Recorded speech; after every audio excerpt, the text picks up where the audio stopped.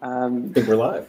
Hey, everybody. Hey, everybody. I'm Jesse, runtime engineer at Parity, and I'm here with the Frontier, the PureStake team, and they're demoing Frontier for us today. And without further ado, I'm going to hand it over to Alberto, who's going to introduce the team and get going with the presentation. Do you want to mention parallel workshop tracks? Oh, yes. By the way, there's 4 parallel workshop tracks going on right now. So yeah, currently this one's the Frontier one.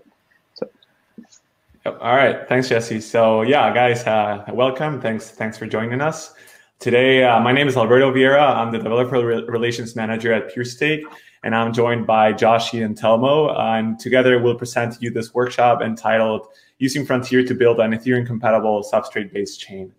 So before we go into the presentation, we thought it was nice to present 3 of us. So like I mentioned, I'm Alberto. I'm the Developer Relations Manager. I joined PureStake early June. You have the info how you can contact me on the screen. I'm joined today by Joshy. He's a senior blockchain engineer at PureStake. He recently joined. You might know him from the Substrate seminars if you've been into those. And also Telmo. He's a senior software engineer a little bit over a year at PureStake, and he is the mastermind of our contribution into the Frontier project. So he's joining us to help us with the, if there's any super technical question of Frontier, he's our guy to answer those.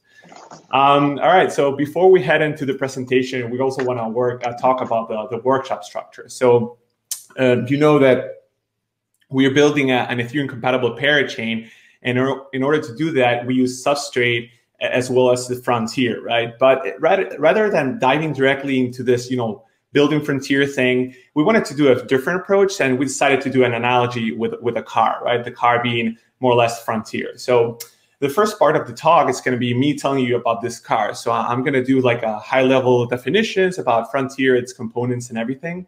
And after I do my bit, I'll take you for a test drive. So we're going to, test it around, and we're going to get a hands-on on how Frontier feels basically on a substrate-based chain, right? And then I'm going to hand over the mic to Joshy, and he's, yep. Yeah, so after we go on the test drive with Alberto, then we're going to sort of pop up the hood on the car and take a look at the more detailed architecture, what parts come from Frontier, where they fit into the substrate node, and how they sort of interact with each other in sort of an architectural sort of way. And then once we've sort of got those fundamentals down about how the design is going to work, then we can actually get out our toolboxes and start hacking. And I'll teach you how to take a regular old substrate node template and turn it into an Ethereum-compatible chain like Moonbeam using Frontier. And then I guess we're hoping that we'll have some time at the end to just talk. I love that slide. To talk about some of the challenges we faced. So in the workshop, we'll sort of present it as here's how you do it, because we've done it in the past, and it's, hindsight is 2020, but it was a little slower going the first time around. And also, we're not done. So there's still some design decisions to be made. So that's generally the structure. So I'll let Alberto tell us about the car and give us a test drive. Yeah, sure. Thanks. All right. So I guess the first question we have to ask ourselves is, what is Moonbeam? And so basically, Moonbeam is a smart contract parachain on Polkadot. So basically, the idea, if you know the Polkadot architecture, you have the relay chain, and they usually draw it in the middle. But the relay chain does not support smart contracts, right? And they leave this implementation to the parachains. And that's what Moonbeam is. We aim to be a smart contract platform as a parachain on Polkadot, but we also aim to have full Ethereum compatibility. I'm going to dive in into this Ethereum compatibility bit in the next slide. And we cannot, if we talk about Polkadot, we of course have to talk about the cross-chain integration, because we want to be like the door of Ethereum projects to the Polkadot ecosystem. So you have to mention the cross-chain integration as well. And we want to implement this as soon as the features like cross-chain communication and Spree become available. And just as a fun side note, the name Moonbeam comes from the jazz standard Polkadots and Moonbeams. We get this question asked quite a lot, so I thought it was cool to include it on the slide. So yeah, of course, Moonbeam Ethereum's compatibility features also helps Polkadot, right? Because we support Web3 and we have an EVM, so existing projects and developers can start working on Polkadot with minimal effort, right? And this is also related to the next point, that we offer the choice of Ethereum development tools, right? So developers can start building apps on Polkadot with the tools that they have used for multiple years, like 2 or 3 years, such as MetaMask, Truffle, Remix, and it's tools that they feel comfortable with already, right? So I mean, we know that Substrate offers quite a range of tools, but they're quite new, and people, developers have to get used to these tools. But we already have developers who have been working with these Ethereum tools for a couple of years already. And we also want to have like the same feature set, but now for the Polkadot ecosystem. So it's not only smart contracts and tools, right? It's also the accounts format. We know that substrate-based chains are H256 and Ethereum's is H160, the signature support and subscription to events and a lot more features, okay? So how do we bring Ethereum compatibility to a substrate-based chain? And basically, this is the title of the presentation, so you already know the answer, right? And the answer to this is frontier. This is actually like my favorite definition of frontier because I'm not like a super technical guy. Those are my colleagues, they're like more deep into Rust and everything. So from my point of view, I think this definition of frontier is quite a good fit. And you have the GitHub repo here on the slide, right? So this black box definition basically says that if you're an Ethereum user or developer, basically, and you're doing your stuff, using your regular MetaMask or Truffle, you can see Frontier as a black box that is the middleware between your usage and the parachain, which in this case is Moonbeam, right? So basically, the end user, if you're using these Ethereum tools, doesn't really feel a difference, and you will actually notice this when we go into our test drive, okay? But I mean, this is a workshop, and let's dive into a little bit more into detail. So basically, here this slide presents the high-level components of Frontier. Okay, so imagine we're an existing Ethereum DApp or a Truffle, and these two actually make calls right to the node or send transactions. And the first thing that from the node you like grabs this calls is a Frontier RPC extension, which is basically a Web3 compatible API that maps all these stuff into Substrate runtime calls. And then this works with the Pallet Ethereum as well. And the Pallet Ethereum basically emulate blocks production from the Ethereum standpoint, because we have the Substrate blocks, but we also need the Ethereum blocks, right? Then the Pallet EVM, it's basically the access layer between the Substrate-based chain runtime and the EVM implementation in Rust, because we're using an EVM, but it's a Rust-based EVM. And I guess with this very high level definition, we have enough knowledge to go into this test drive, right? And don't worry, because like we mentioned before, Joshy is going to go to the more technical side of things regarding Frontier. So for the demo and workshop, we also shared a repo, a Substrate repository that we prepared, where you find some like the code, because we're going to use some big chunks of code, and we prepared this so you can copy and paste. But basically, we're going to go through the regular Ethereum tools, right? So this is MetaMask, Remix, the Web3 JavaScript library, Truffle, and PubSub. And this later PubSub feature, which is basically subscribed to events, it has become available on the latest release of Moonbase Alpha, and we have the release notes at the bottom part of the screen.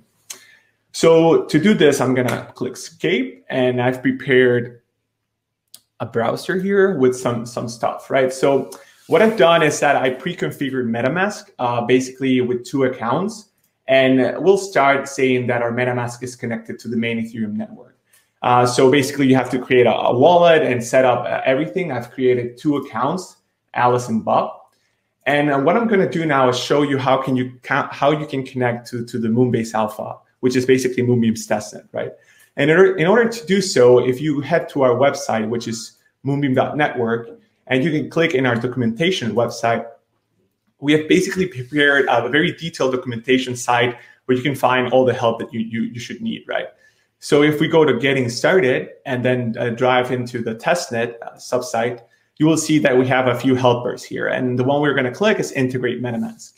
And you will find a step-by-step detail of how to, you can start with MetaMask, create a wallet, and then connecting to Moonbase Alpha, which is what we want, right? So the information that we need is down here. I mean, I already have this pre-configured, as you noticed. So if I go back to MetaMask, I can go to the top right corner, click on Settings, and then on Networks. And then here you have all the pre-configured networks. but you can click the Add Network button, and this will allow you to fill these fields here. And then basically you use the information from the website and then click Save. Once you do that, I have mine already pre-filled, as you can see. But once you do that and click Save, basically MetaMask connects automatically to Moonbase Alpha. In my case, because I had it already pre-added, I have to manually do so by clicking on this Stop button and selecting Moonbase Alpha. All right, and then the next step is, one thing I'm going to pause here is that you can already see how cool this is, right? So we're using this Ethereum tool, and we're not even noticing that this is a substrate-based parachain, or in this case, Moonbeam, right? This is substrate-based, but we're using this Ethereum tool without an issue. So the next step, are you going to say something, Josh? Yeah, I just wanted to ask you about that, actually. So this is just like the regular old MetaMask that you pulled off of, like, I don't know, the web extension store, right? Like the exactly. Or the Chrome store. The Chrome store, and actually I installed it like 30 or 20 minutes before the workshop. So I mean, you can start with a fresh instance, no like different version, old version, but compile it yourself. This is publicly available on the Chrome store, so it's nothing weird. Yeah. All right, so for the next step, what I'm going to do is I'm going to copy Alice's address, and the next step is to get some coins, right? Because we need some coins to do things. So we created a faucet that you can check in our website. You can check this button right here where it says faucet, and if you click on it, you'll see like the helpers to get you through this process, right? So basically, what you need to do is go to Discord, which I have here, and I already zoomed it in so you can actually see it. And then I'm going to scroll down to the miscellaneous bit and then click on AlphaNet bot. And basically, we see that Han requested some tokens here. And what I'm going to do is repeat that message, which is faucet send, and then paste in my address. This usually takes a while, right? Because the bot has to like send a transaction, and then the network has to process it. But usually, once this is done, you will see this kind of message. And this is limited to 10 dev tokens per hour per Discord user, okay? And we see now that the mission control sent us a message that this is confirmed. If I go back to MetaMask, I see that I have my 10 dev tokens. So that's pretty cool right there. I mean, it's a little bit tricky because here it's called dev, but then when we go to like activity, you will see it in ETH. I mean, this is the only bit that it's not fully like adapted, but I mean, it's the same functionality. So what I'm going to do now, it's from Alice, I'm going to send 5 dev tokens to Bob. Just the normal demo that you usually do, right, from Alice to Bob. So I'm going to send 5 dev tokens. We have the gas price set to 0. So in our testnet, you can use a gas price of 0, okay? I mean, this is going to change in the future. But for now, we have left it to 0. So this is for an easy on-ramp of projects. So I'm going to click confirm. And this will take a while, as usually. Our block time right now is at 6 seconds. So this takes a while to process. One thing that we can do while we wait for this transaction is that the next step of the workshop, we're going to actually, no, we don't have any questions yet. So what I'm going to do is I'm going to like jump ahead to the next. Oh, there we go. We got the transaction here. This is 5 dev tokens, and we can see Bob. Now it has 5 tokens. So yeah, great. So now I'm going to go to Remix, right? And I'm going to open a new tab and tap Remix, Ethereum.org. And basically, if you're not familiar with Remix, it's a really cool tool because it's an integrated, well, yeah, it's an IDE. So it's an integrated environment where you find the Solidity compiler. You have you can deploy contracts and interact with them. It's a super cool place to test things out. And basically, if you're new to it, you have to, in this main screen, you have to click on this Solidity button. And this will install the Solidity compiler tab and the deploy and runs transactions tab. And this we will use to basically compile and deploy contracts, right? If you're following this along in our repo, you will find these files that we'll use for today. So basically, the first contract that I want to show you is a simple storage. I'm not going to go like through details of the contract, but we're storing a variable in here. And then in the constructor function, which is deployed once the contract is run, when the contract is deployed, we can set an initial value, and the function is basically to change it.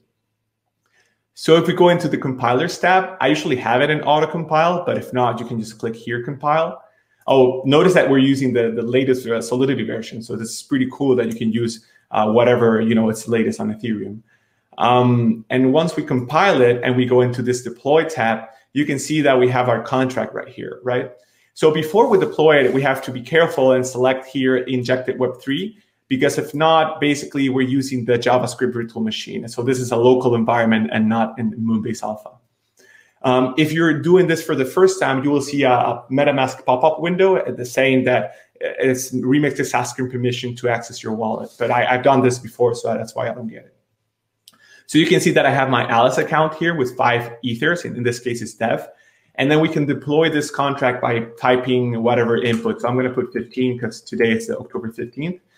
And when I click deploy, you will see MetaMask popping up. It looks weird because I have it on super zoomed, but you can see that I have everything here and I can click confirm. And if I open MetaMask, you will see that it's probably too small for you to see, but it's here is the transaction is pending, right? Once again, you can notice that I'm not doing anything strange, right? I'm using MetaMask as a Web3 provider and I'm pointing it into Remix, right? Once this is basically deployed, the contract, it will appear down here. And you can see that I can use this 2 methods. This one is to call for the value of the stored number, and this is to change it, right? So I can click here. I have my value of 15. And if I put here 16 because it's tomorrow, I'll click here and then MetaMask will pop up saying that I have to sign this transaction. And once again, when this is finished, I can just check the new value. Usually it takes a while, so there it is. So then I can just click on stored and we have 16. So yeah, I mean, pretty cool, right? We have used already 2 tools that are widely used on the Ethereum development side. The next thing I'm going to do is I'm going to open my Visual Studio Code, and I prepared some examples that we can run through. I think they look okay on your screen, hopefully.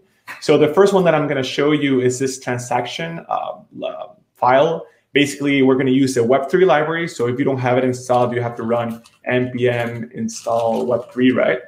I have it already installed, but if you don't, please do so. And once that you have the Web3 library, you have to import it as a Web3 constructor right here in caps. And then we can create our Web3 instance basically by passing in the provider URL that we have right here. I have pre-configured this with my private key of this account. These are public, so please don't use them. And basically what this file does is just, using the Web3 library, it uses the sign transaction method. And this just signs a transaction saying the address from, address through, address to, the value, and then we sign it with a private key, right? And notice that we're using a regular Ethereum account and a regular Ethereum private key, right? And then I can use Node to basically deploy the script. I've added some console logs just to make it look pretty. You see here that we're making a transaction. This is Alice and this is Bob. And basically, it's going to print out the transaction hash once this is done, as we can see right here. And of course, we can pop back to MetaMask and confirm that this was done. It usually takes a while to refresh. So there you go. So now Alice has 4 and Bob has 6. So, I mean, cool. For the next bit, I'm going to deploy a contract. In order to do so, I prepared a file that you can find on the repo as well. So this file has basically the bytecode and the ABI. This is a simple incremental contract. It's an example that it's also in our website, our documentation website.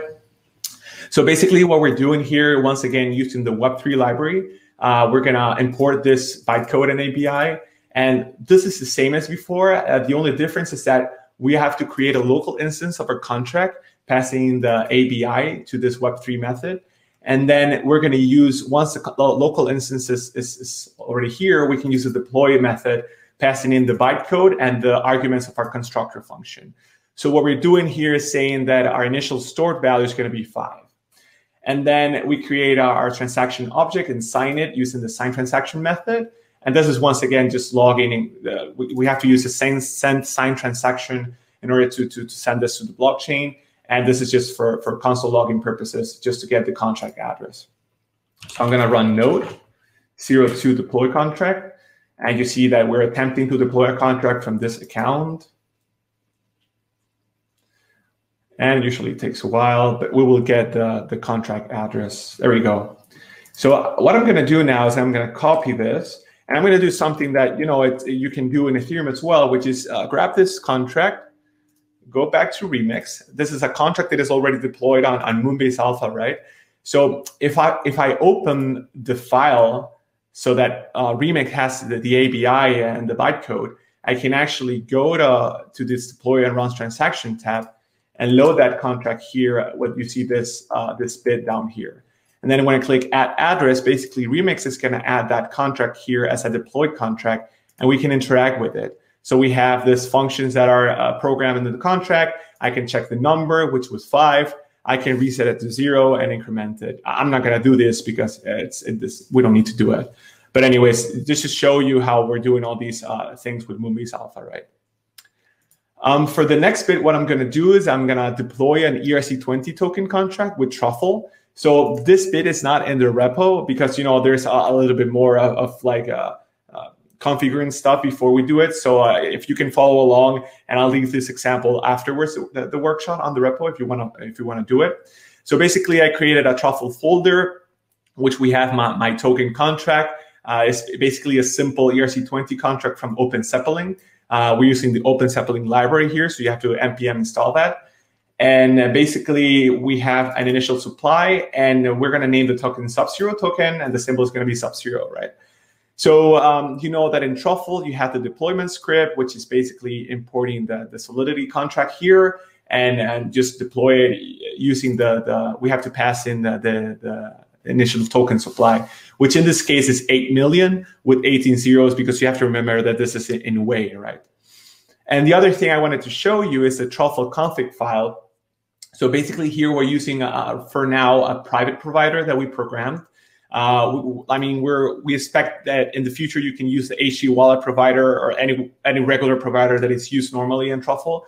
But for now, we recommend use this private provider that I'll leave a link on the repo, but you can find it in the moving repo as well. So for now, in the private provider, you pass in the private key and the URL of Moonbase Alpha, right? So with all this set, what I can do now is basically run, if you don't have Truffle globally installed, you'll have to go to Node Modules and then bin and then Truffle. Oops, it's not grabbing it. Anyways, I have it installed globally. So I'll use Truffle and then I'll go migrate and then dash network, Moonbase. And when you do this, Truffle, it's not. Oh, yeah, I know what happened. Sorry about that. So I have to go to the Truffle folder. So I can go to Node Modules and then bin and then Truffle. Yeah, this works. And then migrate dash network Moonbase. Right, and then Truffle is going to compile these contracts and then basically deploy them. You know that in the Truffle deployment schemes, you have the migrations contract, which is deployed first, which is what's going on right now. Hopefully you see it. Yeah, I think you see this text.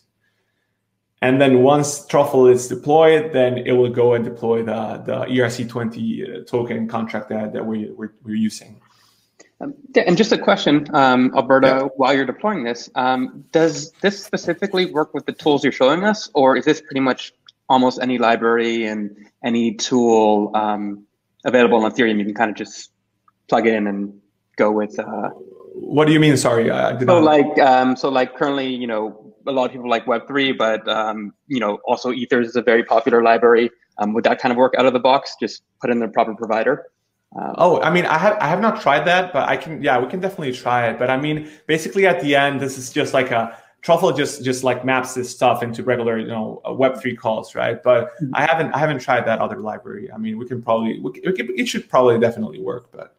That's cool. Yeah, no, because I know a lot of awesome tools around the space that always people have their own lock-in to what they use. I mean, you see a lot of different stuff. Like usually I've seen people use Truffle, but then with TypeScript, right, to run their scripts. So I mean, people do a lot of things, but definitely that's something that we can try to try to test it out and see if it works.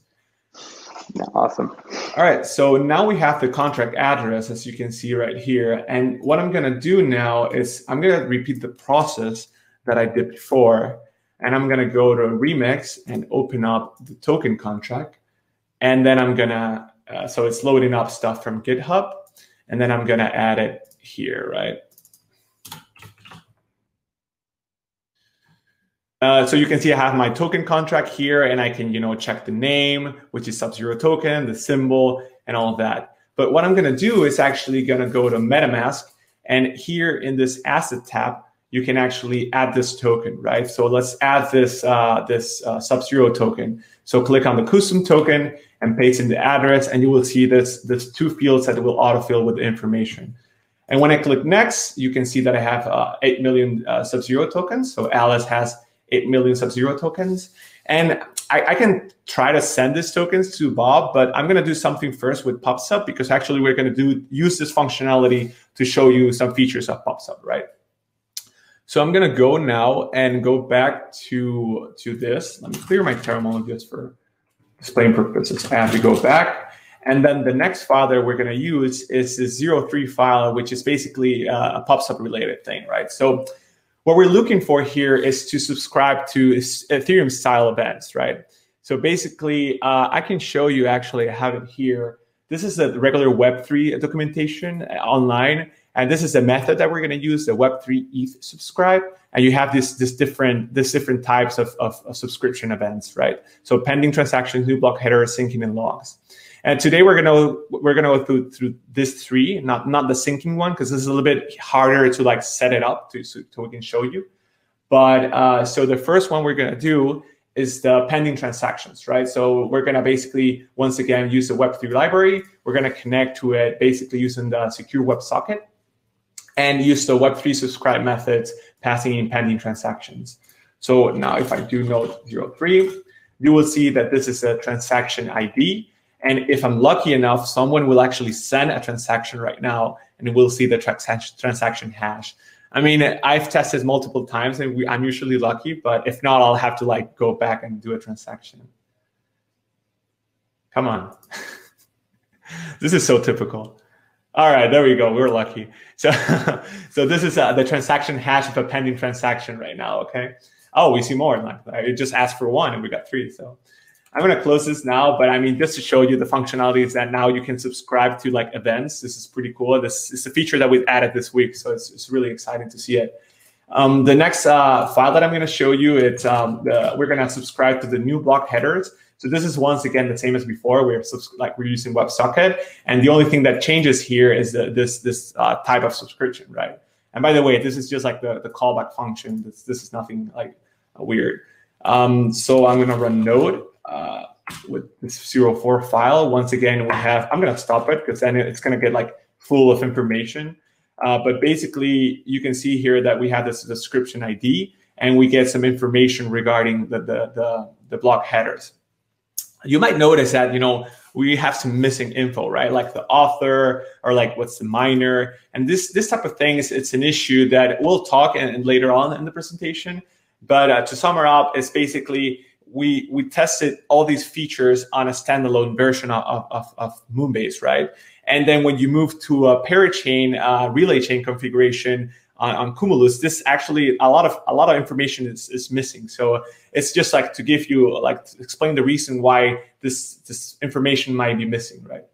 And the last thing I wanted to just interrupt real quick, Alberto, to point out, since you're using all these Ethereum tools, what we're getting back here for this block header is really an Ethereum formatted block header. This isn't like a substrate data structure. We're just querying a substrate node, and it's smart enough, thanks to what Frontier gave us, to actually encode, not all, as you mentioned, but most and more all the time of the block information into this Ethereum format.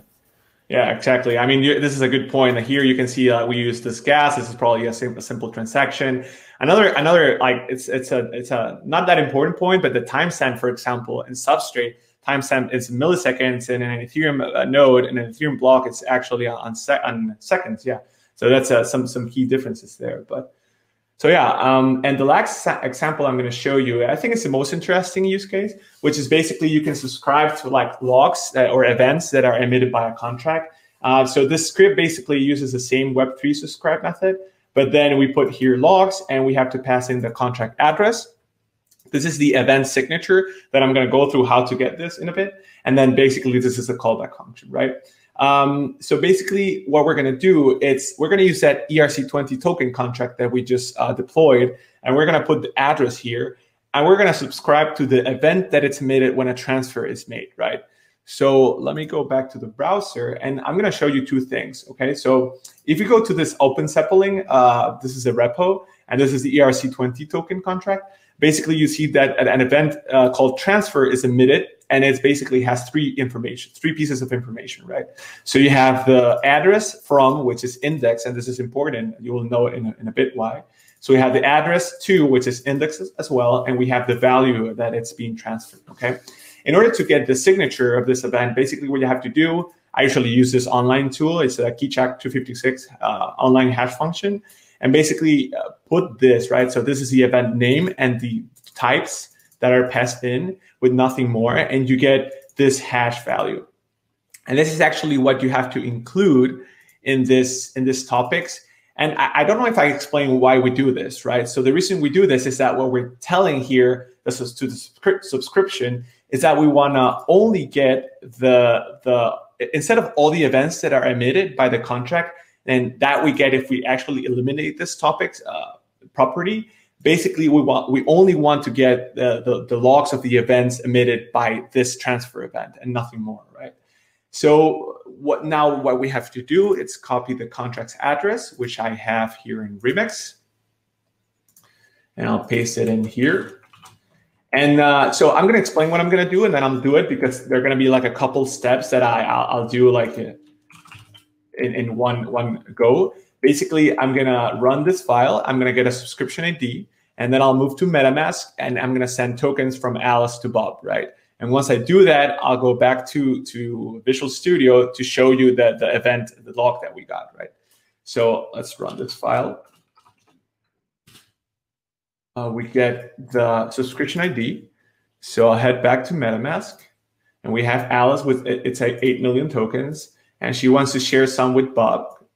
Let's put 100. I'm going to put the gas price as 0 because I mentioned that we don't need to pay for a gas price right now. And I'm going to put it as a gas limit 200,000 just because this will work.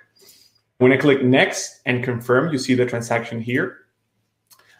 I can, this is sending the Sub0 token. I can go back to Visual Studio and you see the log of the event, right?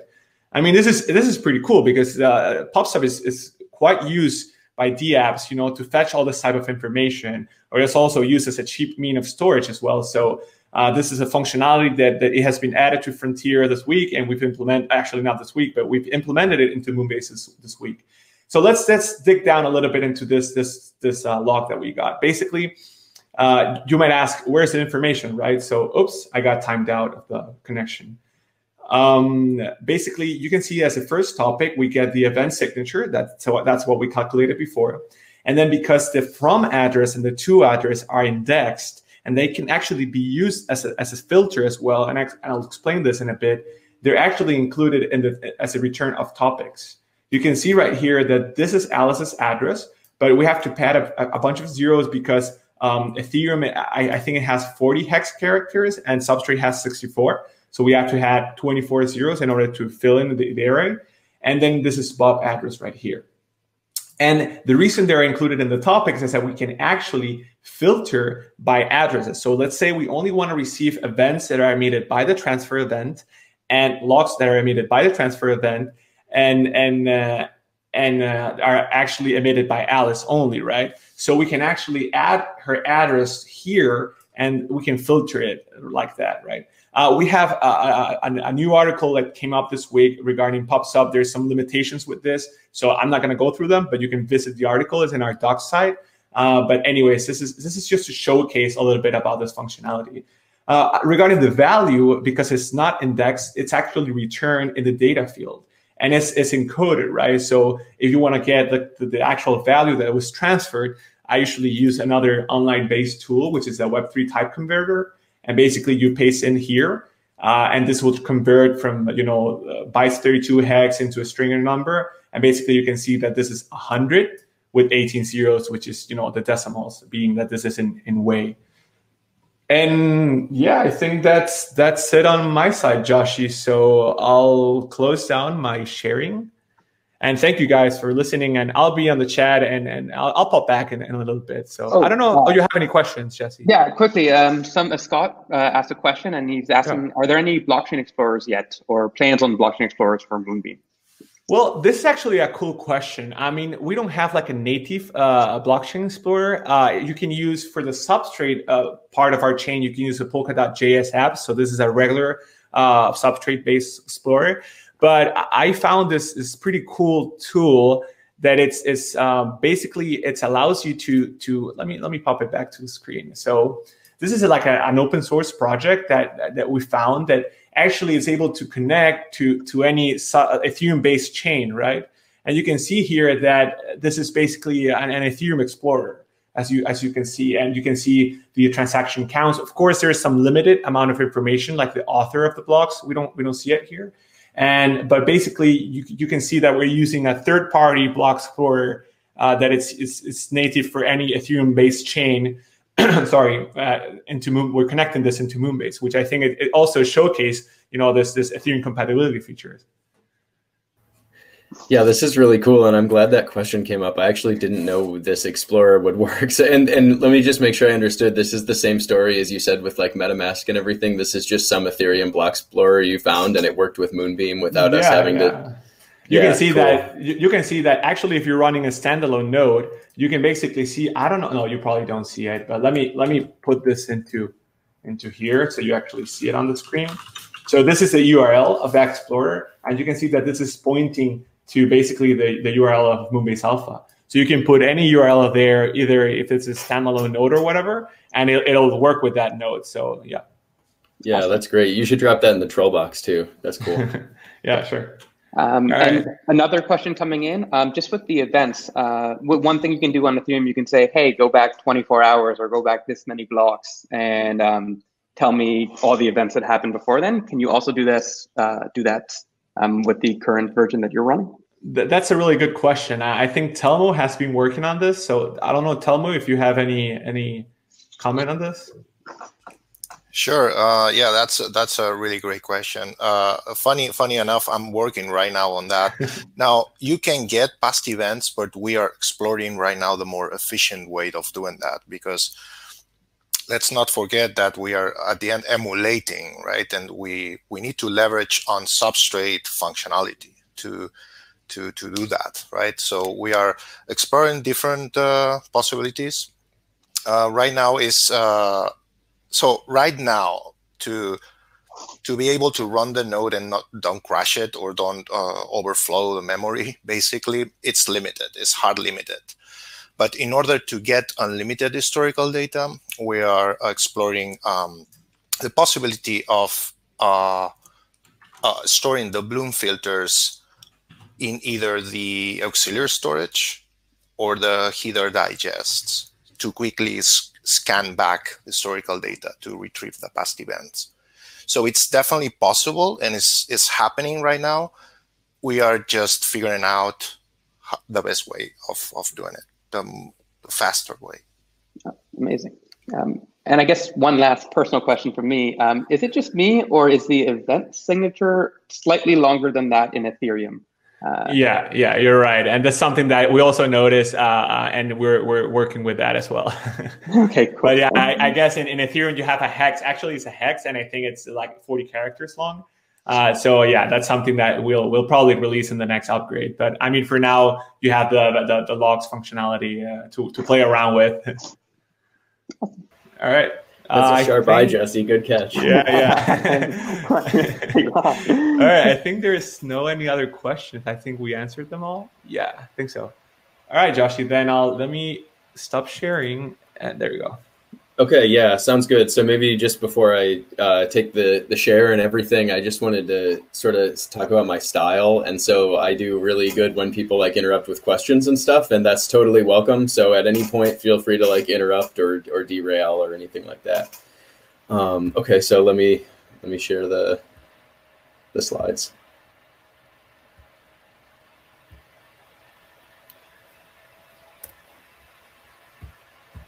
Okay, are my slides showing?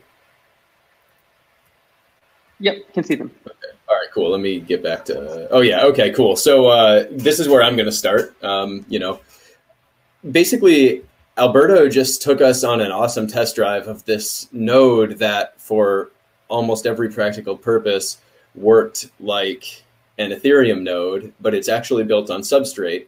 And so now that we have a sense of exactly what we're trying to do and just how compatible we're trying to be, not just like simulating an EVM, but actually like answering Ethereum style queries and accepting Ethereum style transactions. In the second part, what I want to do is actually show you how you can start with a vanilla Substrate node, like the node template, and build up something that's a lot like Moonbeam, something like what Alberto just showed us. And the answer to that is obviously with the Frontier project. And so we'll, I guess this is the looking under the hood part. I'm going to show you some sort of architectural diagrams, and then we'll jump into the editor and get started.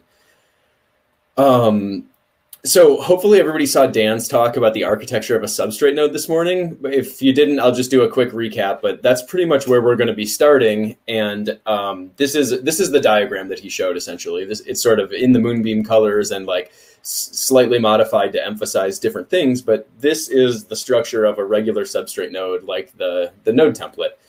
So we've got our runtime there. It has some palettes. We could add more if we want. We have this storage database that stores all the state of the runtime. And a lot of talks earlier in the day talked a lot about how the WASM runtime is stored in there. And then we have this, block database. And so if we think of this as just like the most generic substrate node, what I want to do now is show you how different pieces get added in to build something with Frontier. So the first thing we're going to need is an actual EVM. If we want to execute, the code that targets Ethereum, we need its virtual machine. And luckily one already exists, and it was written by Wei Tang, a Parity employee and a just general Rust badass. So we're just going to go ahead and take his. So it's published on crates.io and it's ready, for anyone to use. But the question remains, like, how or where do we connect this thing into the substrate node? Maybe we can just glue it onto the side. Well, it turns out the natural place to put the EVM is inside of the runtime. After all, the EVM sort of is the runtime logic for the Ethereum chain. And so that's where we'll put it in our chain as well. And the way that we'll do that, since we're using Frame, is we'll just go ahead and include the EVM inside this palette. And so this is a big step, right? We have this already working EVM. It's now included in our runtime, and it really can do stuff like execute Ethereum bytecode and transfer, an inbuilt token that acts a lot like ETH. But we're really, really far from done. We don't have really any kind of compatibility. We can't accept Ethereum-style transactions. We can't answer Ethereum-formatted queries. We don't even have Ethereum-formatted data to answer those queries with if we could understand them. So we've sort of done like the base level now. We've installed this EVM in our runtime.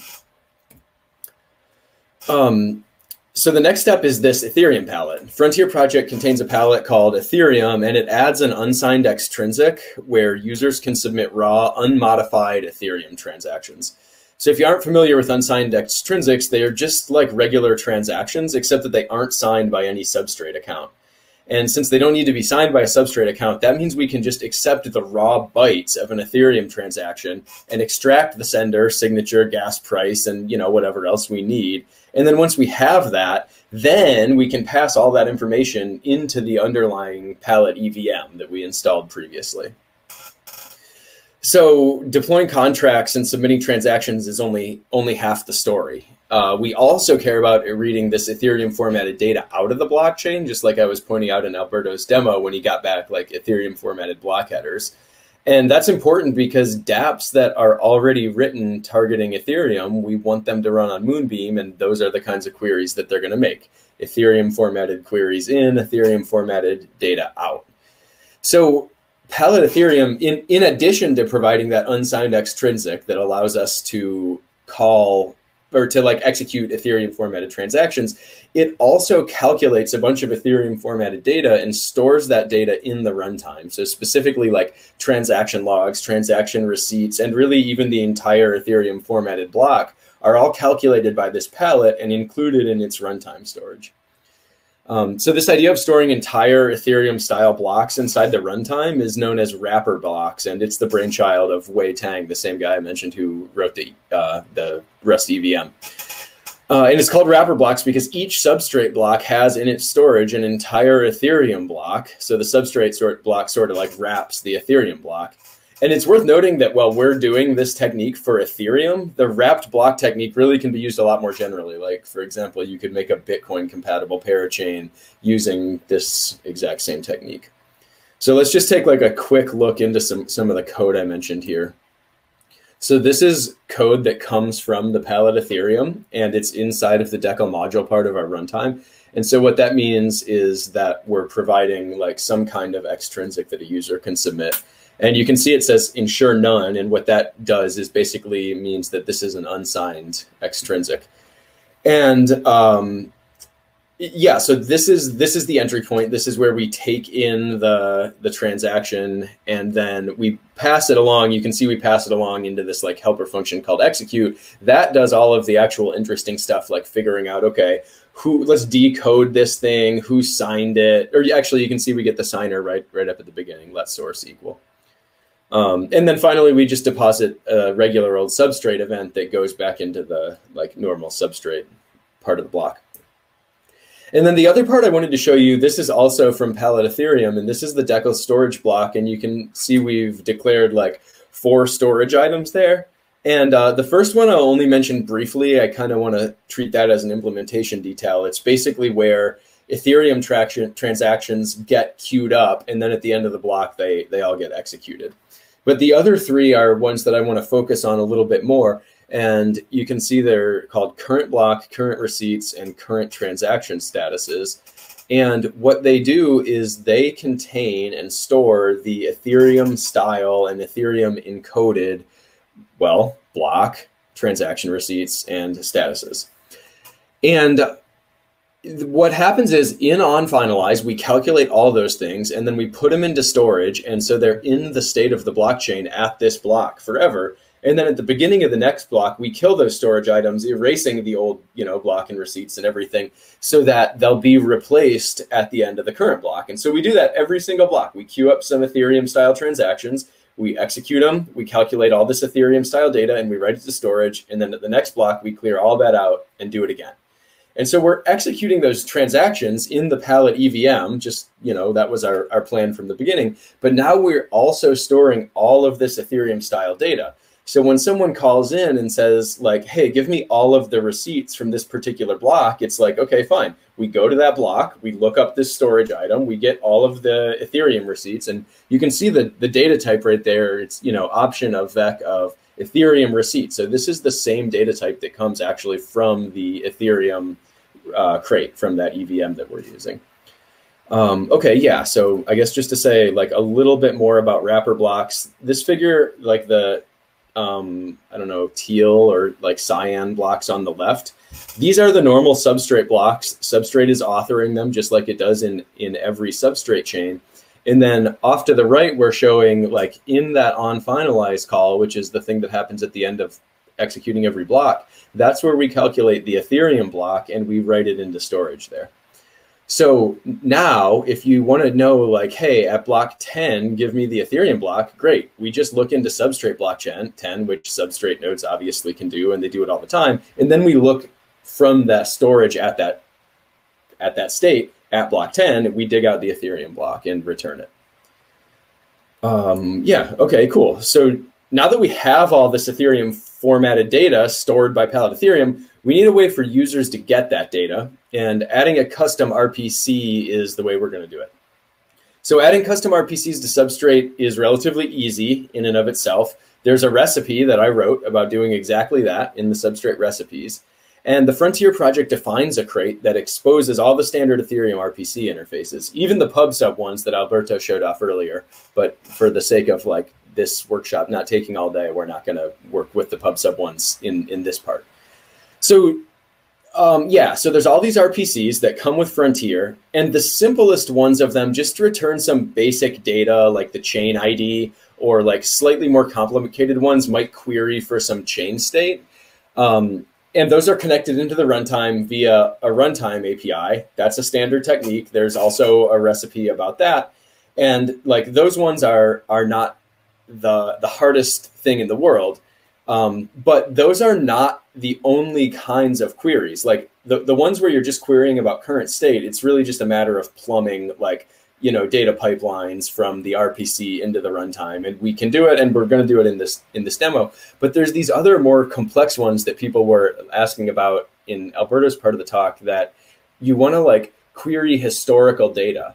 So I want to ask about what was the state at a particular block in the past. And not only that, I want to ask it in an Ethereum style way. So imagine that imagine I call up my node and I say, I want to know the state at this particular block hash, and the block hash I give it is an Ethereum style block hash. Well, once I find that Ethereum style block, like, no problem. We already talked about how we have all the encoded data and we can just give it back.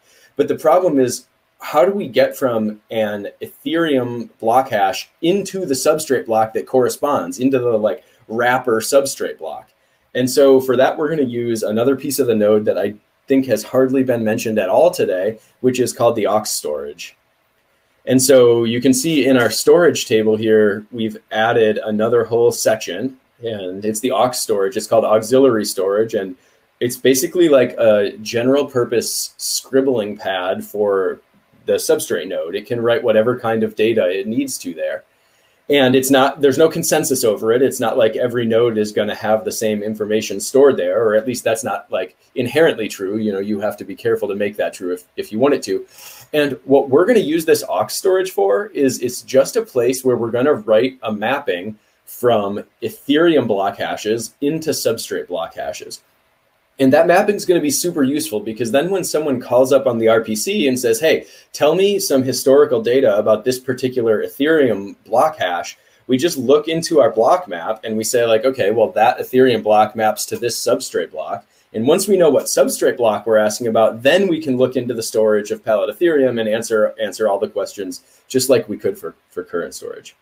So that's fine. So we're going to keep this block mapping. That's a great idea. But the sort of last piece of the puzzle here is how and when are we going to maintain that block mapping?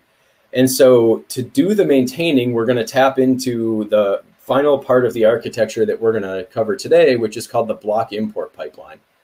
And there's an article about this on the Substrate Dev Hub, which is a really good primer, and I recommend it if you want to know more about it.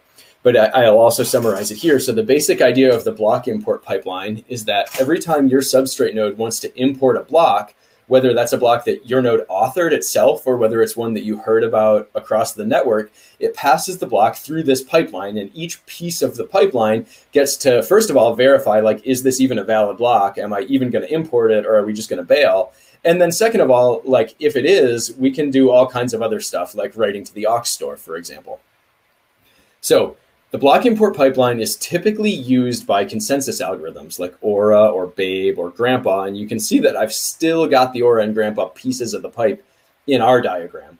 What we're doing now is we're adding in Frontier. And the Frontier block import pipeline really isn't that carefully or that closely related to consensus. It's just installed in a part of the node that's typically used for consensus. And so here's the idea.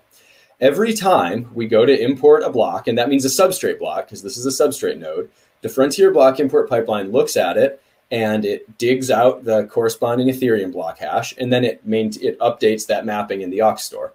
And that's it. So now that we have that block mapping, we can answer queries for Ethereum block hashes. Yeah, right. So we just talked a whole lot of interesting architecture that's included in the Moonbeam node, and most of it came from Frontier. And you're going to see that when we start coding together here. Most of what I'm talking about comes from the Frontier project. So you might be wondering, like, what does the Moonbeam team actually work on? Well, one thing is that we contribute a lot to Frontier itself. If you look through the PRs in there, a lot of them are from our team, especially Telmo. And another thing is that we're building an Ethereum-compatible parachain. So Frontier isn't the only interesting thing about Moonbeam. We're also integrating all of this Cumulus stuff. And so you can see in this slide, I've sort of swapped out for Cumulus consensus and Cumulus import pipeline. And that stuff is super interesting, but it's not the topic that we're talking about today. There's actually another workshop going on for that right now with Ricardo, and it's a good one.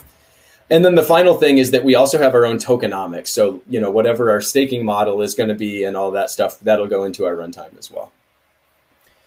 Okay, so I'm ready to now get out the toolbox and start like hacking on this thing, but maybe I'll just pause to see if there's questions. Yeah, so one that I was having was because of the concept that you're building on and how everything gets moved into kind of a vector in the palette, does the meme pool of Ethereum, the dark forest, kind of work in the same way, or is that not really an issue so much anymore?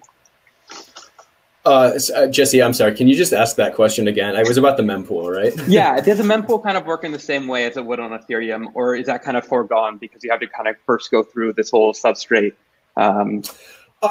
Yeah. No, it works. So we're using the substrate mempool.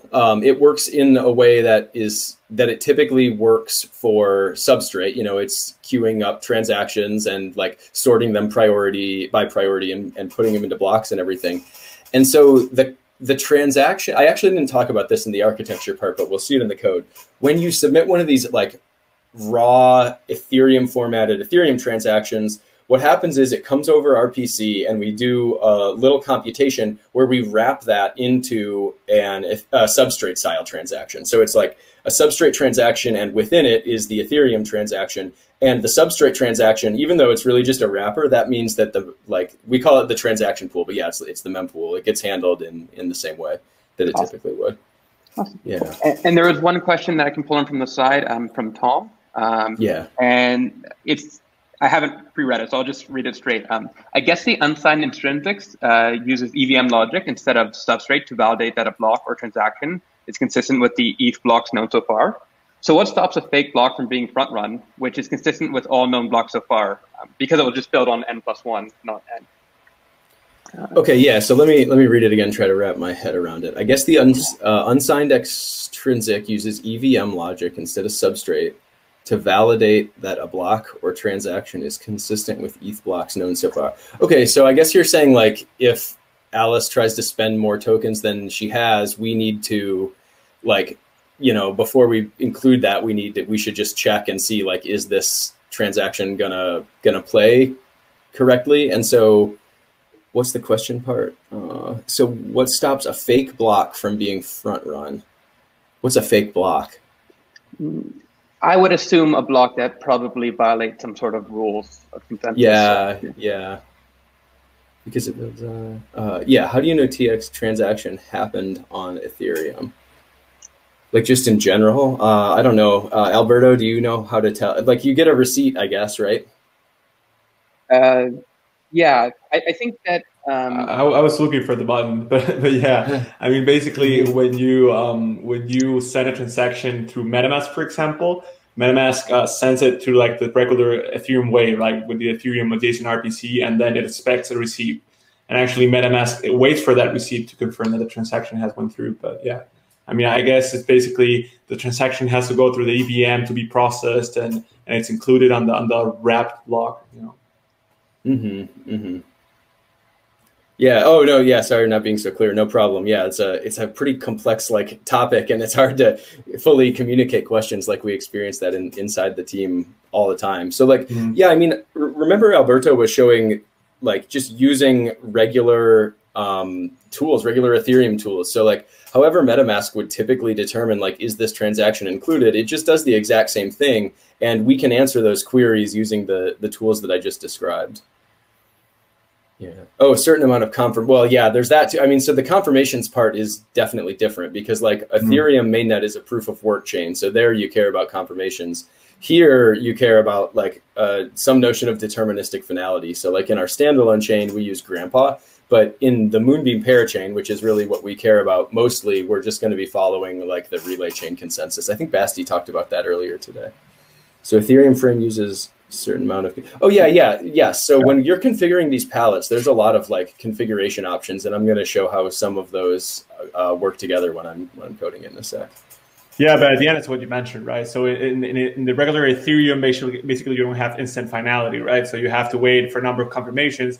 But in Polkadot, you know, you have this mechanism that, you know, assures a finality when the block is basically it's finalized, right? So it's a little bit different. So it's kind of easy to get confused about these, you know, common things that happen on Ethereum that are not applicable to this Moonbeam, well, Polkadot ecosystem, and meaning Moonbeam, right?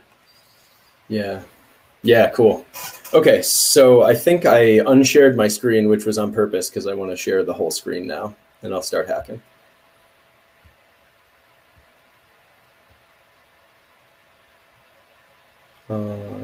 Okay, cool. So I guess that probably is sharing, and if not, Jesse can stop me. So, all right, here's what we're gonna do. Oh yeah, I had one more slide to show, but I'll show it right now, which is fine. So we're starting from the substrate node template. And this is like it was listed as the advanced workshop. So we're kind of assuming that you know what the node template is and that you've done like one or two of these tutorials, like add a palette to your runtime is what we're definitely going to be doing right now a couple times. And specifically, you know, Substrate 2.0 was released recently, and I know that the Substrate Developer Hub team has made a great effort to support it as well as possible and encourage people to use that. And so that's what we're going to do today. And as we'll see, and as people have mentioned in other presentations today, it actually versioning is like not totally smoothed out yet, but I can also give you sort of some tips about how I handled that for this presentation. So Alberto already shared the link to our like workshop assets repo. And so this is the workshop Joshy folder. And basically this is like my notes on the rundown of how we're going to be hacking this thing together. And we're going to do it. So I don't think we're going to get to build the whole thing because we only have so much time, but we're at least going to hopefully build the whole runtime part. So we started out here with this node, and then we added in palette EVM. So that's the first thing I want to do, and we'll just start there. And if you're hacking along with me, either like live or just watching this back later, all the code snippets that you need are in here. And I'm going to do more than just copy and paste them. We'll like talk through what they each mean. Okay, here's my node template. It is, you can see it says like I'm detached. That's because I checked out this tag 2.0.0. You can see like that I'm on that commit. And so the first thing I'll do is just create a new branch here. We'll call this like Frontier Workshop Live. And whoops. We are like right on this commit that Dan made to release 2.0. So we're in the spot we want to be. And so we said the first thing we want to do is add palette EVM. And so that's going to be in our runtime folder. And we'll start by adding the cargo dependency. So palette EVM, it's like sort of part of Frontier, but the code actually lives in the main substrate repo. So this one is not going to be so tough to add. We just can take like pretty much any one of these palette dependencies and copy it. And I like to keep them in alphabetical order when possible. Okay, so palette EVM, that's great. And then in Substrate, we do this building to STD and building to no STD thing. So we just have to add the STD feature down here.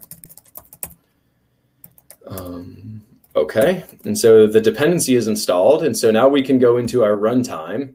And when you install a runtime, there's typically a couple things you need to do. Like we'll probably need to use some stuff from it, like palette EVM. And I forget exactly what stuff we're going to have to use, but the compiler will tell us in a second. And then every time you add a palette, you have to do one of these. You have to like implement that palette's trait. And this is where the configuration options come in, or where some of them come in. So there's all these palettes in there already, even like, you know, this is the node template. So we have the template palette and it's harmless. So I'm just going to leave it in there.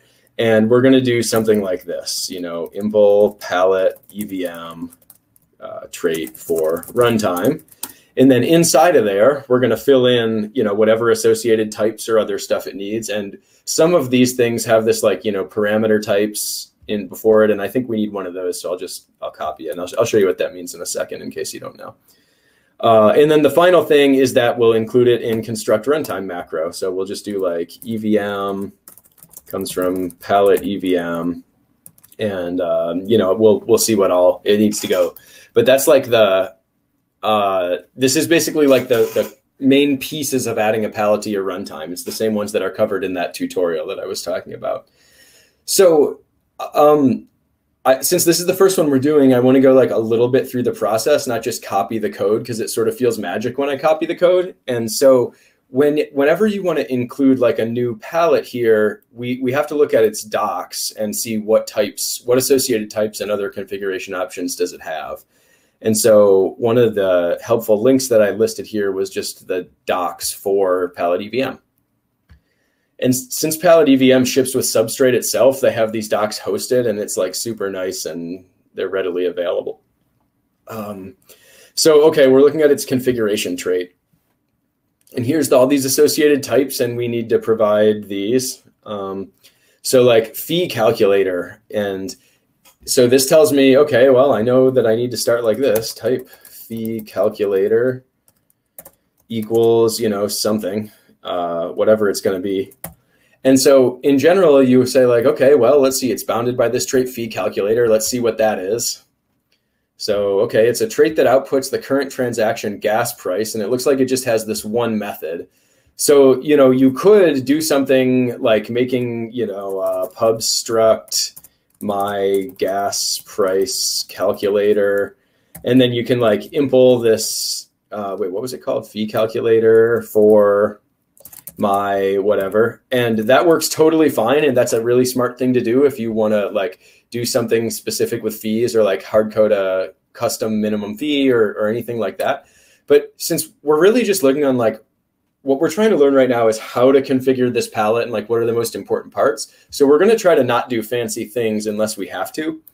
And it turns out that this fee calculator trait we need is already implemented for the unit struct, which is great. And the implementation for the unit struct is this: the min gas price is always 0. So that's fine. That just allows us to, you know, like have that min gas price. That's what we're going to do. So we'll just put unit in there. Okay, so we're done with the fee calculator one. So let's go back and see again what the next one was. Oh, I went to the wrong spot. So the next one is like, okay, call origin, right? And it has this trait bound ensure address origin. And I'll save you the like labor of clicking through all this stuff. This is exactly the same as the ensure origin trait that already ships with Substrate. The only difference is it's going to give us Ethereum addresses as results, as opposed to like account IDs, I guess. And, you know, if we want to see like what kind of implementations we have, we can do it just like before. There's a bunch of them, like ensure address origin. That's basically like ensure signed. Let's see. There's also like, no, there's more than this. So let me see. Here's some. Ensure address never. That's like the origin. This will never succeed. Ensure address root. That's exactly the same as like ensure root that you always see.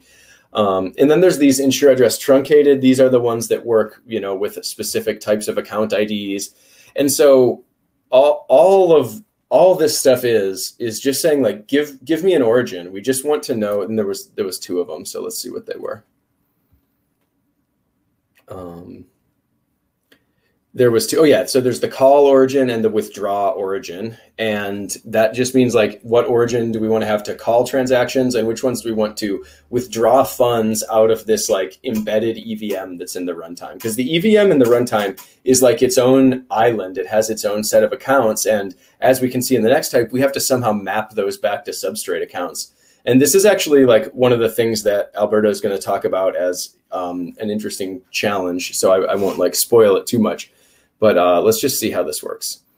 So for both of our origins, wow, that's tiny, huh? For both of our origins, we're just going to do ensure address truncated. This is basically just like ensure signed. And the truncated has to do with how we're mapping our addresses between Ethereum and Substrate. We're hashing and truncating them. Yep, and that's actually same with the address mapping. We're going to map Ethereum addresses to Substrate accounts by hashing and truncating them, and we're going to use the Blake2 hasher. We needed some like notion of currency to handle the ETH in our EVM, and we're just going to use the balances palette like always. We could have precompiles, but like again, we're trying to be simple here, and so we aren't going to have any. Unit just means no precompiles. And then finally, we need this chain ID thing, and it's just at one of these times when you use parameter type. So I just made one called leet chain ID. And so our chain ID will be 1337. So we'll just take this code. Now, I don't want to give you the sense that like you just look at one of these and you instantly know what everything is. You know, it takes some digging through the docs and like looking at other code to sort of figure it out. But hopefully this will start to demystify how we configure our EVM here. So I think that's good. And then the question is like, what all, I mean, I know some of these, like we need module, we need call, we need storage. I think we need events. I think it has a config. And yeah, so like, I won't do this every time, but what I typically do is when I'm hacking in something in the runtime, I just cargo check. And then I'm going to give it this. This flag just means only use 10 cores so that because if it uses all my cores, it's going to freeze up the video chat and that's going to be miserable. So you don't normally have to do this, but since we're screencasting. And then I just pass in like node template runtime. And so there's a couple things to notice about that, because I know a lot of people, when they're iterating on a substrate runtime, they run cargo build release every single time. And so there's a couple differences. First is that I'm running check, not build. So that's actually not going to compile all the code. It just answers the question, would this code compile? And so it saves you time. And then the second thing is I'm not building the entire substrate node, just the runtime package. So that also saves me time. And so let's see why it didn't compile. So, oh yeah, right, because I used this like ensure address truncated, right? That's one of the things that I needed to import from Pallet EVM. So let's put that up there.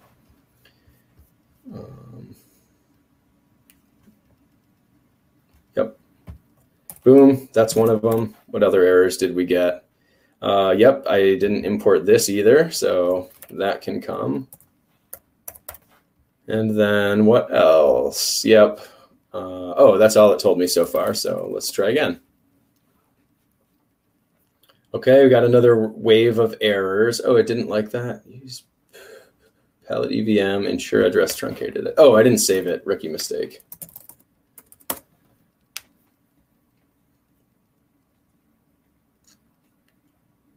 Oh, and if there are any questions or even like discussion, compiling is like a good, kind of puts in natural downtime to have discussions. Except it only took 12 seconds that time. So, oh, and it worked, right? Okay, so cool. So we're done with step one. So let's just call this like install EVM palette and we'll commit it. And now we'll move on to the next step. And the next step is, well, let me just show you. I just checked the runtime, but if I check the entire node, it's going to fail. And that's because we need to update our chain spec. So now that we have this palette EVM in our construct runtime macro, right here, we can see one of the things, one of the like, I don't really know what they call these, but like the parts of a module, one of the ones that this one uses is config. That means Genesis config. And so we can't start a chain with EVM palette unless we configure it at Genesis. And so that happens in our node source chain spec. And so I know I told you we were going to start with the runtime and basically only do runtime. And that's true. We're still doing that, but I'm just fixing these little things in chain spec so it compiles. So first we have to bring in our EVM config. And then we just add it down here like this. Palette EVM. That's going to be some EVM config. And it has, I think it has a single field called accounts. And I think it's a B tree map. And I think we can give it an empty one, but I bet the compiler will tell me if I'm wrong. So let's just see.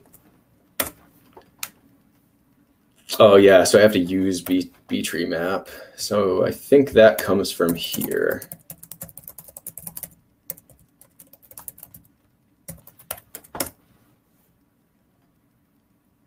Okay, sweet. That I'm going to commit it since we did it, but I'll say a little more about that. Let's just say update chain spec for EVM palette.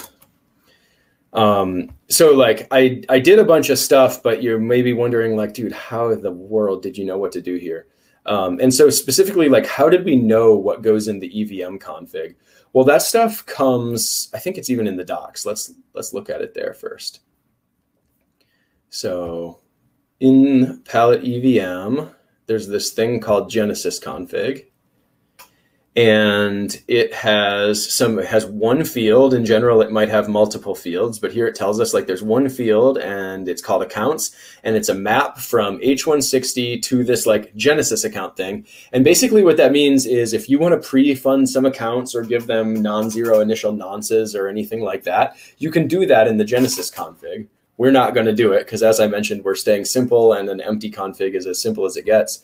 But I didn't want to leave you like hanging, not knowing how to do it. And so I did link this example, and it's just a link into our Moonbeam repo where we Moonbeam team are working every day, but you can see it here. So you just make, let me make that bigger. You just make this thing called EVM account, or you call it whatever you want, but like it's a B-tree map.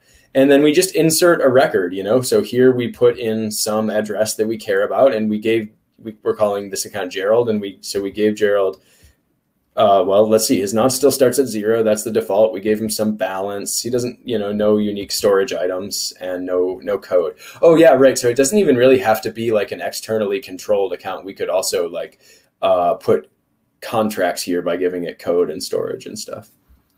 So, okay, so that's that.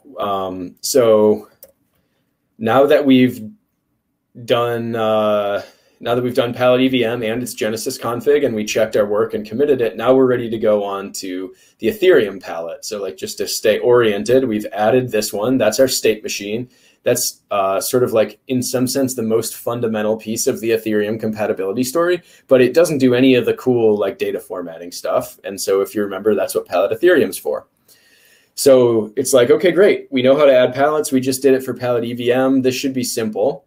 The one problem that we're going to run into is that if we take a look at the Frontier repository, so that's Parity Tech Frontier. Oh, wow, that was already zoomed in. And let's just look at its like nodes cargo.toml file. Or we'll just any cargo.toml file except that root one, I guess. But yeah, here we've got one now.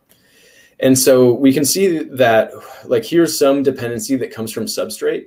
And instead of coming from like just version 0.8.0 from crates.io, it's actually taking these from GitHub. And so now we're starting to see the problem that other people have talked about today, which is that like there's all these cool Substrate libraries, but they're all based on slightly different commits of Substrate, and that makes them hard to use together. And that's totally true. And so while I was prepping this, I made this branch. Let's see, it's in our PureStake fork, and it's the Frontier project. And it's this one. I called it Substrate V2, and it's the exact same code that's on the normal Frontier repo, except I modified it to take its dependencies from crates.io. And so what that means is we can now use it on this node template, which also takes its Substrate dependencies from crates.io. And I want to encourage people to do that whenever possible. I know it's not always possible. Like I was lucky that Frontier happened to be close to compatible, and so I didn't have a lot of work to do.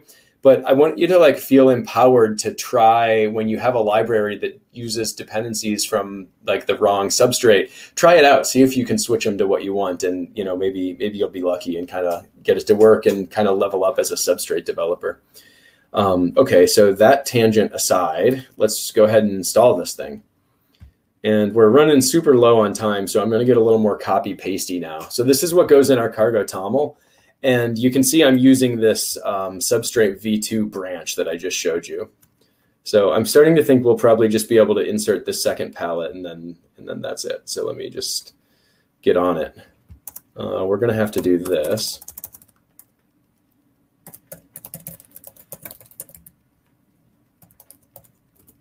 And we also need to do this one. Okay, that looks good. And then in our lib.rs, now we can make our code changes, and I'm just going to copy them. So we implement its trait. And so this trait is quite a bit simpler. It has the event type like everything or almost everything. That one's straightforward. And it also has find author. And this is used so that we can extract the block author from the Substrate block and insert it into the Ethereum formatted block. And the implementation, so we need to implement this find author, the trait bound is called find author, and it requires us to return an option for an author account. And the implementation on unit just returns none every time. Oh yeah, I wrote that in the comment here. So we're just gonna, in order to keep it simple, we're gonna do unit, so it won't include a block author, just like on the parachain, like Alberto showed earlier. But this can be done. It's actually shown in the Frontier repo also, so you can find that there. Okay, so we implemented its trait, and so now we have to do something like this. Whoops. Palette Ethereum, and you know, what does this one need? I think module, call, storage, event T. I think it's all the same ones, but the compiler will tell me if I'm wrong. So let's just see. And again, I'm only checking the runtime because adding a palette that has a Genesis config, I know I'll have to update my chain spec. Okay, so that didn't work. So what did I miss? Let's just, it says line 293. Let's just look at my copy paste snippets to see what I missed. Oh yeah, okay, so this, validate unsigned. And, oh, an event doesn't have generic parameters. Fine. Okay. So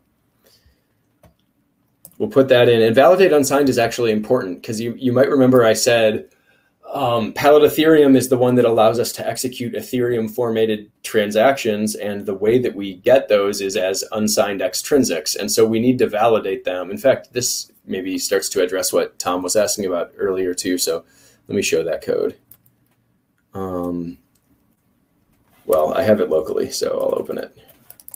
So this is code in the Frontier repo, and it's in this Ethereum palette. And let me just find it. Here we go. Yeah, so we're teaching this thing how to validate an unsigned transaction. And so what it does is it takes in an Ethereum transaction. And so then, we do all of this kind of stuff like, we check the signature and the chain ID, and we verify that it's fine, and otherwise we throw this error, invalid chain ID, and then we check the signature, and otherwise we throw invalid signature, and then like, okay, this might be a stale transaction. So I think maybe that, Tom, that's what you're asking about. So when we take in one of these Ethereum formatted transactions, we do validate it using all of the normal Ethereum like transaction validating rules, and this is where that code happens. And then finally, if it makes it past all those tests, then let's see, then we call this builder to build the valid transaction. So that was a little bit of an aside. What I was trying to do was just make this compile. And I think it might now.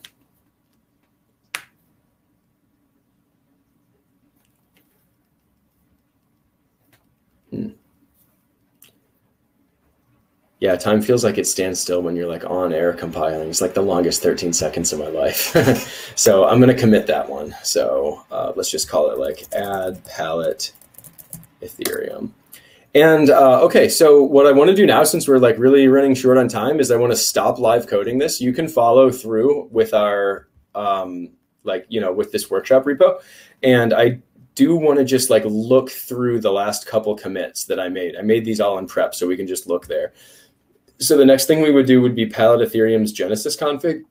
And it's like totally almost identical to how we did Palette EVM. It's even simpler because there's actually no fields in its config. And this is also an interesting point that I wanted to touch on, but I'm going to just do it briefly. So Palette Ethereum, you might be wondering, like, why would we even bother to specify a Genesis config? We didn't pass any data in there. And that's true, but Genesis config is not, it's typically about passing in data, but that's not the only thing it's about. It's really about doing anything that your palette needs to do to initialize its state properly in the Genesis block. And Palette Ethereum is supposed to store an Ethereum formatted block for every substrate block, and that includes the Genesis block. And so by including this like sort of trivial Genesis config here, we can tell the node that even on the Genesis block, even though there's no data we need to inject, to just go ahead and run some code in Palette Ethereum, and that code is going to calculate the Ethereum formatted Genesis block. So that's what that's about. So the next thing we were going to do was called wrapping Ethereum transactions. And it's just these couple little, so it's some dependencies, I guess, but here's the meat of it. We implement this trait that comes from Frontier. It's called convert transaction. And we're implementing it for this silly struct that we put here. It's called transaction converter. And we're doing it twice, and we're doing it once to convert into an unchecked extrinsic. That basically just means like a substrate formatted extrinsic. And we're doing it again to convert into an opaque unchecked extrinsic, which is the exact same thing as unchecked extrinsic, except it's scale encoded. And so the node just considers it like basically like a vec of bytes. It doesn't really have any like strongly typed meaning associated with it. And the implementations are almost identical. Here you can see we do like the actual encoding stuff. That's not like hardly interesting at all. This is the interesting one. What we're returning for our unchecked extrinsic is, well, it's, you know, this type, and we're calling the new unsigned. So we're constructing a new unsigned extrinsic, and unsigned extrinsics always call into some palette. We already saw this one. We call palette Ethereum, and we call the transact extrinsic.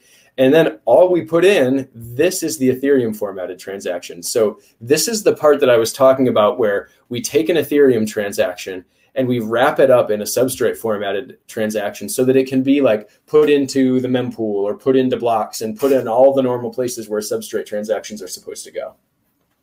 So that's it in this commit. And then the final piece of the runtime is installing the runtime API.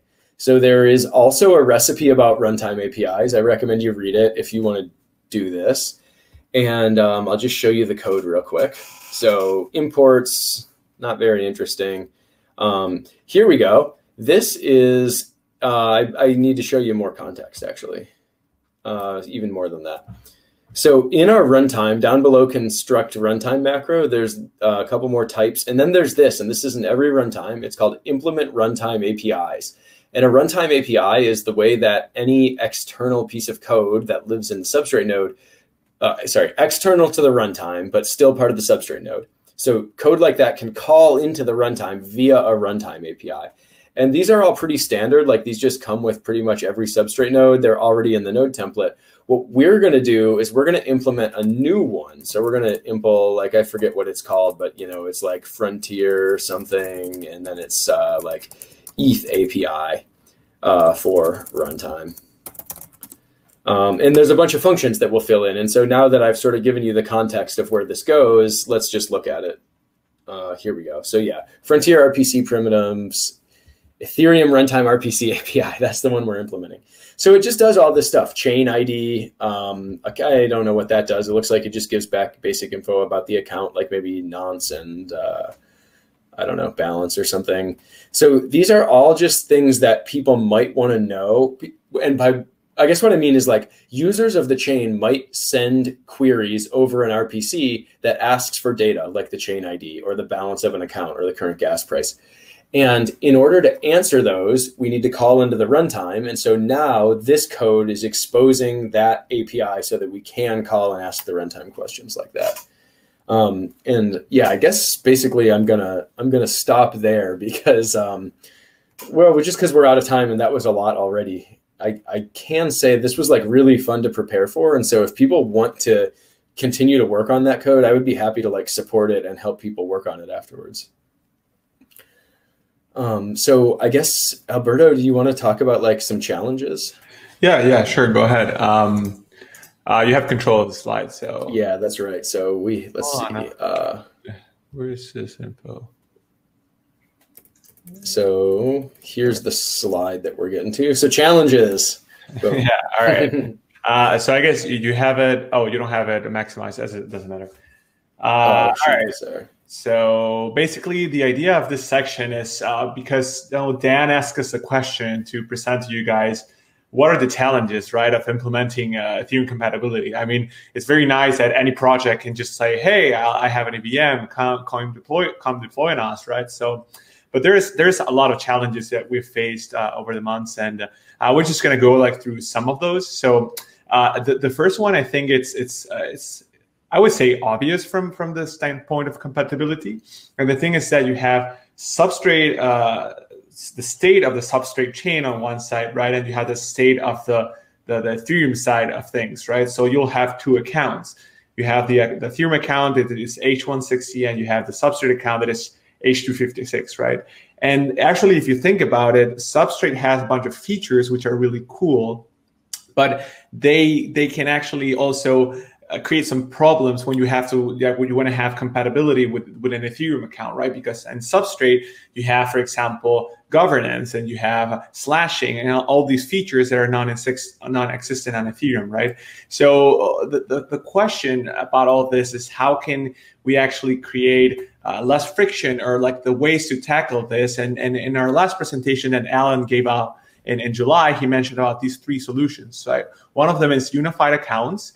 So the idea is basically to support H160 natively, let's say, and the elliptical curve algorithm for signing. And basically just say, all right, we're going to move everything to H160, and it's going to have the same features, right? So you'll be able so Glimmer, which is moving token, can be a governance token, and you'll have slashing and everything. Well, in this case, it depends on the tokenomics, right? But anyways, the idea is that unified accounts is basically everything is merged into H160. Then you have synchronized accounts, right? Which is basically an automatic ID mapping. So you have the account in Substrate is mapped to an account in Ethereum, right? I mean, this could be one solution, but you still have two different signature schemes, and you still have two side of things, right? They're not merged. And the other solution could be just two different states all together. So there are two separate things. And if you want to do some Ethereum things, you have to like move from one side to the other, and then do the stuff that you want to do with your Ethereum token or Ethereum account. And then if you want to do some stuff in Substrate, you'll have to move them back. So it's a little bit more complicated. But I mean, this is one of the challenges that we have faced, and we're moving towards the unified account scheme. But I mean, there are different solutions to the same problem. And in the next slide, basically, these are some other challenges that we have faced. So Joshy, you move. Yeah. All right. So they basically, I mean, these are other challenges that we have faced. Actually, Joshy has, I would say, a lot of background on this, because on the first side, you know, the client development is harder, meaning that you have all these crates and documentations that are really easy to understand Substrate, but there is a lot of research to be done, right? So it's not. Go ahead, Joshy. Yeah, I was just going to say, like, I think probably a lot of people who have followed us this far are at least a little familiar with Substrate, and you know about like the tutorials they have, and the docs about like writing your palettes and your runtimes and stuff are pretty good. And the outer node stuff, the non-runtime stuff, which, you know, we didn't get to today, but like the Frontier block import and anything that touches consensus and like that aux store stuff, that stuff is really not like as well trodden. It's mostly just the people who are working on Substrate who have used it. And so it can be a little more challenging to get onboarded. Like, you know, as Telmo wrote in the slide here, like, you know, the docs aren't tutorials. They're like comments in code and stuff like that. Yeah, exactly. So, I mean, I know that Telmo has had some fun times, you know, a lot of days just researching stuff. The other thing, and this is actually quite funny because, you know, Wei Tang, the guy who like, you know, built a lot of this Frontier stuff, he has a huge background in Ethereum, right? So basically when you're building Ethereum compatibility features, you need to understand what is a seamless ETH to Substrate compatibility layer, like how does it looks like, right? So for example, if you don't have a strong background on Ethereum, then you have problems, right? Because you don't know, you might be programming stuff, but you're not entirely sure how they should behave and stuff like that. So I guess like Joshy, you're coming from the super, you know, you're very into Substrate and Rust, but you don't have a strong background on Ethereum, and I'm the other way around, right? So yeah, it's a pretty nice pair up that way.